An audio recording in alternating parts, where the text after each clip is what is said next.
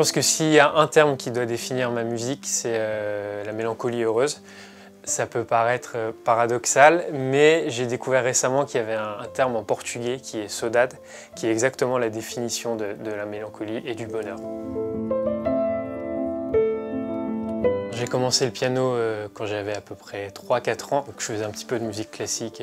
J'ai toujours joué du piano et composé depuis que je suis tout petit. Je m'amusais à faire des petites histoires entre ce qui était dans les petites notes aiguës, les notes graves. Je me suis très vite amusé à reprendre les musiques que j'entendais à la radio, les musiques que mes parents écoutaient. C'est comme ça que m'est venu l'attrait aussi de composer ma propre musique, en reprenant tout ce que j'entendais.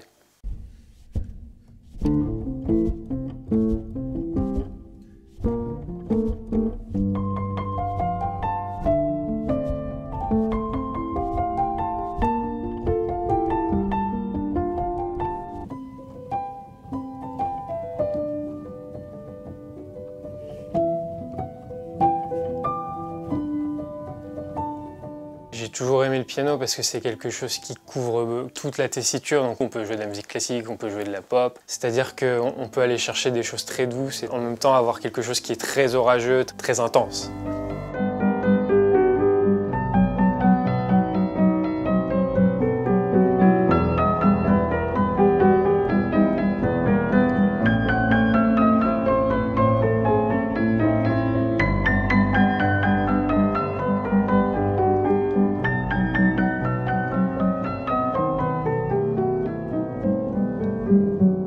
Après avoir obtenu mes diplômes au conservatoire, j'ai été vivre à Paris et c'est là que j'ai commencé à travailler avec des gens, notamment avec Clara Luciani, ce qui était d'un point de vue humain et professionnel vraiment très intense et très émouvant. Et j'ai également travaillé avec Voyou, Yael, Adrien Gallo. Et j'ai pris conscience à ce moment-là que mon projet et cet album devaient exister en fait, tout simplement.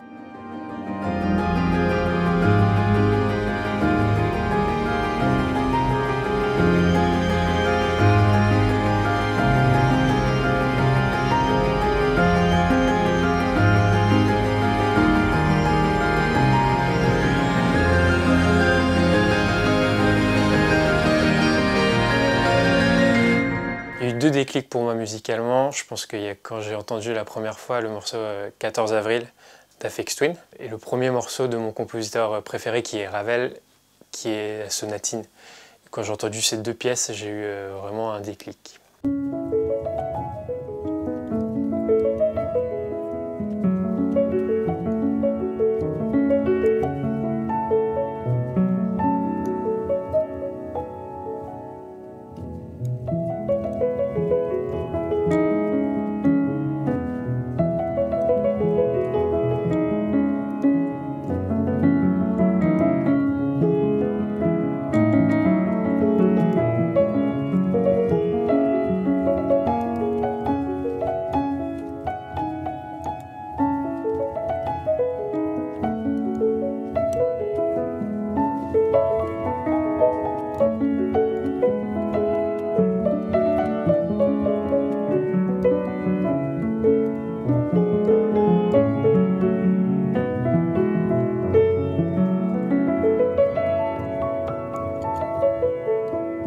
Je compose ici dans mon studio qui est à la campagne parce que j'ai besoin de calme. Ce qui m'inspire, c'est la nature. Je passe ma vie à sortir, à me promener, à être seul.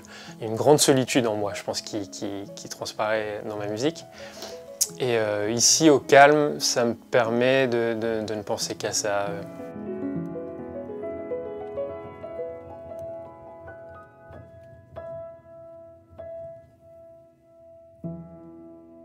J'ai essayé d'aller chercher des émotions les plus profondes. J'aime vraiment la simplicité, la mélodie, et j'aime être concis, qu'on puisse se souvenir de ma musique, qu'on puisse l'entendre une fois et qu'on puisse la siffler. J'aime beaucoup faire des cycles et avoir des loops de piano, comme en musique électronique. Donc des fois, je vais looper 2-4 mesures et je vais les mettre en boucle et je vais travailler le son. Et je vais partir de cette texture sonore après pour créer autre chose, par-dessus lesquelles je mettrai une mélodie, des synthés, des fois un kick. En fait, je travaille aussi bien comme un producteur électro que comme un musicien classique. Et c'est en ça que j'ai réussi à trouver, je pense, une identité sonore.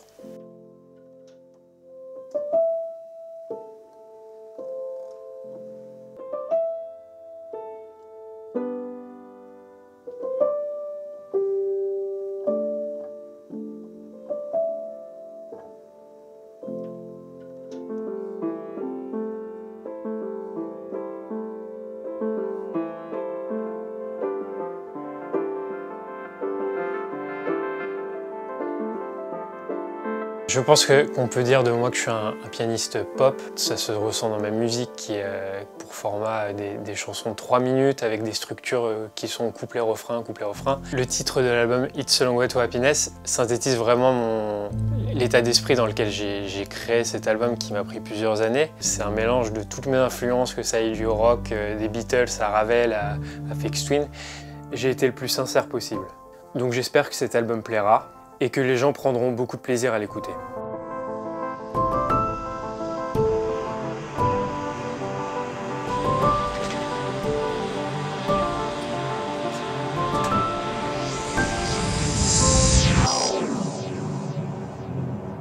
Moi c'est Alban Claudin et de mon premier album It's a Long Way to Happiness.